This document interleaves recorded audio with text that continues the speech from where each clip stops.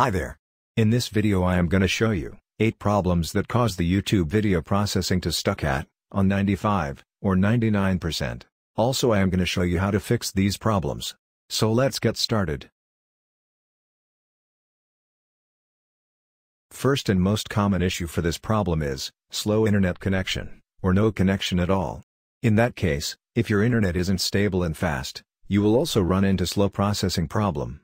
For example, 4K video is not only big in size, but also requires more bandwidth, up to 20 megabits per second to upload to YouTube.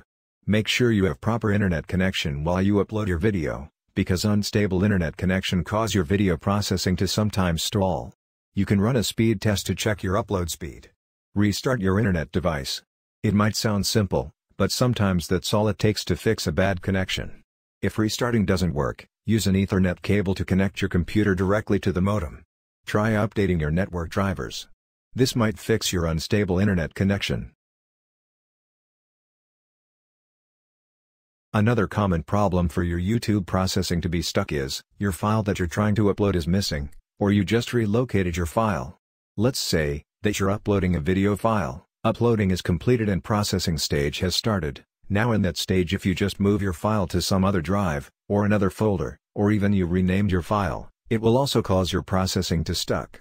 So try not to move or rename your video file while you're uploading, and processing stages are in progress. Another cause of this problem might be your video format. There's something wrong with your video format, or inappropriate format. Make sure that the video you're trying to uploading must be according to YouTube supported formats. Convert your video format to YouTube recommended format, which is MP4.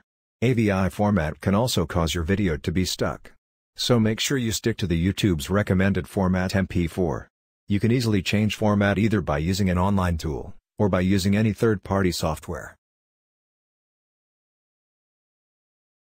Render is a process of encoding your video project, or a scene, into a playable video file. So if your video is not properly rendered, this can also cause your processing to stuck.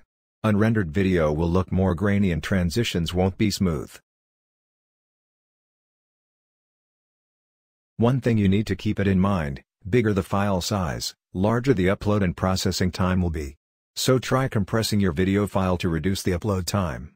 If you don't know how to compress a video file without affecting its quality, watch this video here.